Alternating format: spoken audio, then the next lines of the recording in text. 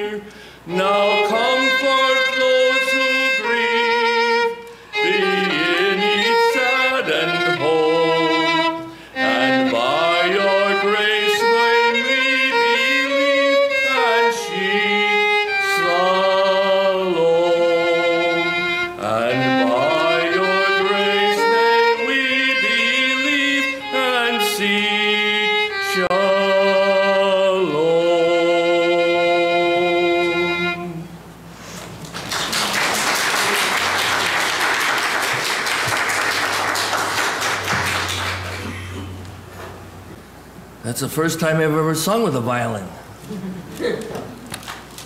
Those of you who are singers, doing solos is quite a different thing for most of us, and it's so wonderful to have a violin accompaniment. I don't know about you, but a violin is my favorite kind of music, and so I'm so glad that Christina was willing to do this. The gospel lesson for today is from St. John's Gospel, starting at the end of chapter 15 and then carrying on in chapter 16.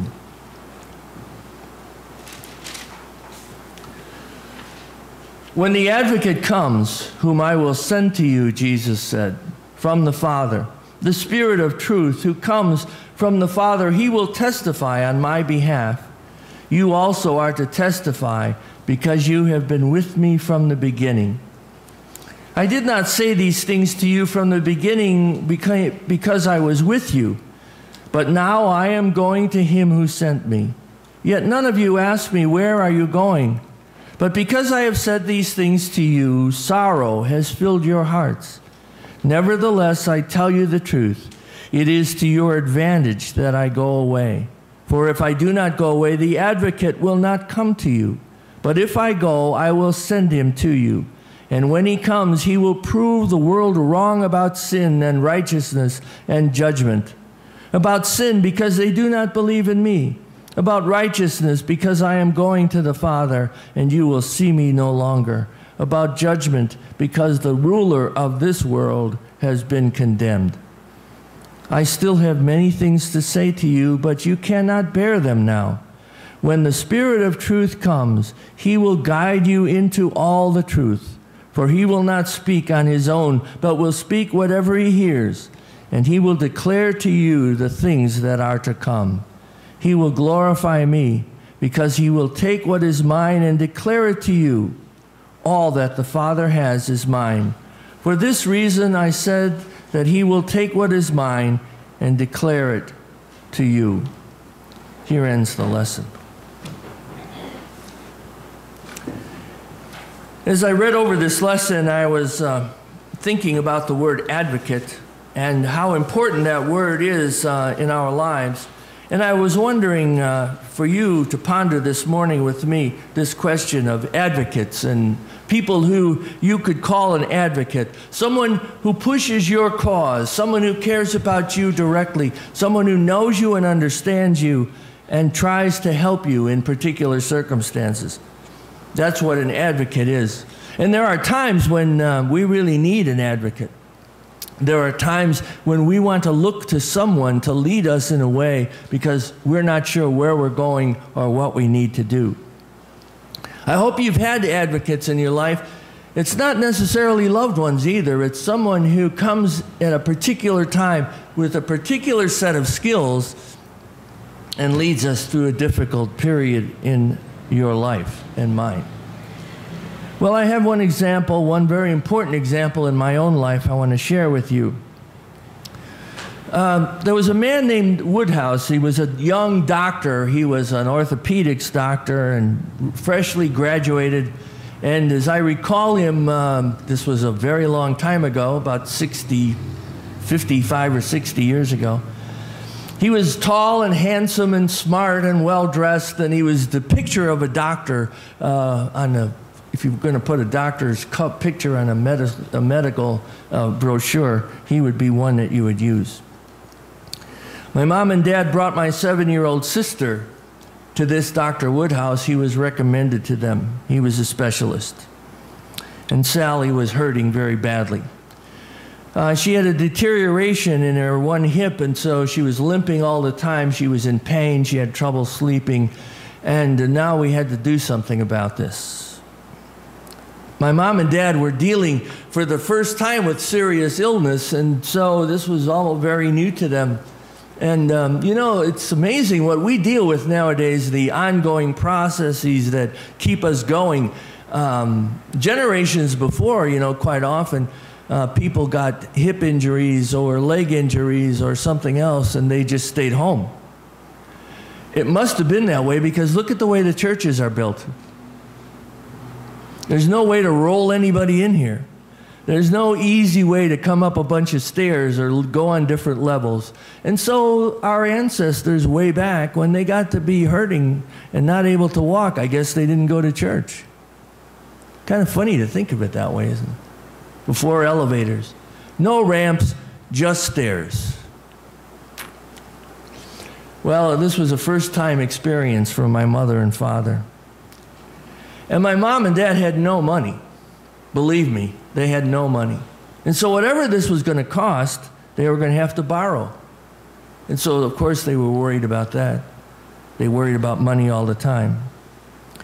And so they saw this Dr. Woodhouse, and he examined Sally, and they did the x-rays and the other things they did in those days. And he recommended a very new way of treating Sally's problem. It wasn't the ordinary way. It was a new way. The ordinary way was to put her on crutches and tie the leg up, or put her to bed for 2 years and have a tutor. He recommended this brace, which was his idea, and it was new. He was not only a doctor, however. He was a faithful advocate. He was the compassionate healer. And when my mother and father talked with him and he explained things and he touched Sally's face while he talked and they laughed and smiled, my mother and father felt somehow they had been guided to this special doctor, to this doctor they could have confidence in. Mom would tell me years later about how good she felt watching this doctor talk with my little sister. Sometimes he talked to Sally as though nobody else was in the room, she said. Your father and I could have been out for coffee or something because these two had a life going on by themselves, a conversation, some laughter. He would talk to her about her schoolwork. And Sally will tell you, if you ever meet her, and I can get her to fess up, she was, without a doubt, the most outstanding elementary school 7-year-old that ever lived. She really believes that.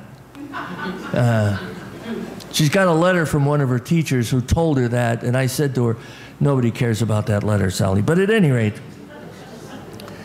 but she was a lively kid, and the two of them had this wonderful relationship. They became truly a team. Dr. Woodhouse and my sister became a team. And for 2.5 years, they fought this battle together. They talked about it. He would call up when something new had taken place. And when she had been refitted for the brace, because the brace had to change as she grew, he would call up and say, how is it going? Knowing very well that every time that brace changed, she was in pain. And she had sores on her legs. But her leg was coming along. And she was actually running with this big, heavy brace. Have you seen the movie Forrest Gump? Well, she had a brace like that on one leg and a big, heavy shoe built up 4 inches on the other. They became a team. And Sally was healed. And so when I think of an advocate, I think of him. And some of that rubbed off on all of us. I will tell you that my family has been extremely lucky in getting physicians, medical people that deal with us in various ways. And I know this is not true for everyone, and obviously there are medical people, doctors and nurses and others who kind of stink. But then there are the wonderful ones. And I've been lucky to have those. And so in the times when I've had to have medical care, I've been lucky to find people I have really great confidence in. And they've put me at peace. Jesus said this advocate is coming to you, to every one of you. I'm leaving now, but I'm sending this advocate, and this is the great gift. Although the disciples must not have received it as a gift, Jesus saying, I'm leaving you now. I'm going. Because I'm sure they felt, well, how could life possibly go on when we don't have Jesus near us? Just at times, for instance, you feel somehow you are separated from God. Your problem or your issues or whatever's going on in your life somehow has separated you from God. But Jesus says, there is the advocate. There is the advocate here. And so Jesus, who was the picture of whole humanity, Jesus, who was the one, the most human one, the one who taught us what a human being ought to be, sends us the advocate to guide us into all truth, he said. To guide us into all truth. It wasn't as though Jesus could give us all the truth. At one time, he didn't believe that. He didn't tell his disciples that. But the advocate needed to guide us because new things happen. New possibilities are always arriving. And you and I have looked at a world that has changed so drastically. But the advocate is here to guide us into all truth. You can't see the whole truth, can you? There's so much for us to know nowadays. There's so much for us to discern and make the right decision about. There are so many complications in this world. And so we need an advocate who is in us. The truth is, this advocate is in us, you and me. The advocate pleads for you and me in so many ways, presses our case, supports us, and teaches us. But you have to have an open heart. You have to open your heart and believe that God would do this for you. And I in my ministry, I have to say, this seems to be the big hang-up here, the big problem with understanding the Holy Spirit. People say, well, tell me about the Holy Spirit. And I don't know the whole picture here. I understand what Scripture tells us, and people can read that, and we can talk about it, and I can preach about it. But the fact of the matter is, do you believe that God would do this for you? That God would send this advocate into your life that would always be with you. And my experience is many times people feel so unworthy about their life, or so limited about love, and persistent love especially, and forgiving love, very, very especially, that they're not sure that God would do this for them. That we can't believe that God would send this advocate for us, and this advocate would be with us no matter what. I guess we don't believe it because we have such a hard time loving ourselves. We have such a hard time feeling forgiveness for ourselves, giving forgiveness to others. We have such a hard time with that. And so it's difficult for us to understand that that has nothing to do with how God acts as our advocate, how God acts in our favor. Because of the fact that we have limits doesn't limit God. Yes, we have a lot of limits. Each one of us in this room has a lot of limits. But God has no limits. I've often thought the reason we call this the Holy Spirit is because holy means no limits. No limits at all. James Forbes is a great preacher, one-time pastor at Riverside Church in New York City. I read this quote from him. "There is an experience which indicates that the believer has so opened himself or herself to the control of the Spirit that there is within the believer, to a degree not characteristic of nominal Christians, a spiritual presence which brings peace, joy, love, and power. It is my conviction, and I think St. Paul urges us on in this direction, that every believer ought to have such an experience that he or she can come to a fundamental conviction that God is really at work in one's life, sustaining, lifting, transforming, and empowering." Do you have that experience? Can you point to those times when you know this is true, when we believe deeply that God is at work in our lives, and then everything changes? Everything changes. It was just like that experience that first time, and I can picture this so clearly in my mind, when Dr. Woodhouse walked into that office and looked at us, this family. My sister was the youngest sister was about 3 years old then. Looked at all of us, and when we looked at him, it was like the confidence just filled the room. It was a special experience that night, which I believe was brought to us by God. And think about the disciples, the ordinary people that they were, in some places a little dense, to tell you the truth. And there were many more disciples than the 12 that we always talk about, because there were all sorts of people surrounding Jesus, all ordinary people. And yet they were 10 times the human beings after they met Jesus than they had been before, because the Holy Spirit came upon them. And those ordinary people changed the world. These ordinary men and women made an impact in the world that has no equal. They discovered their spiritual gifts. They discovered the ways that they could minister for God. And you have these gifts too. You are promised at least one very powerful spiritual gift. Some have more than one. And those are the gifts that change you and change the world. And the church has been promised these gifts. And quite frankly, every time a church closes, and I look around at that church, I think, those people didn't believe in their gifts. They didn't believe they had the gifts. And they weren't exercising those gifts. So something had gone wrong between their understanding that the Holy Spirit had come into their lives and what they were called to do, and then what they did. Somehow it broke down. Well, on Pentecost, this was the birthday of the church. and all the stories and all the promises of God come to sort of a point, to a head at Pentecost. Now the advocate is here. Amen.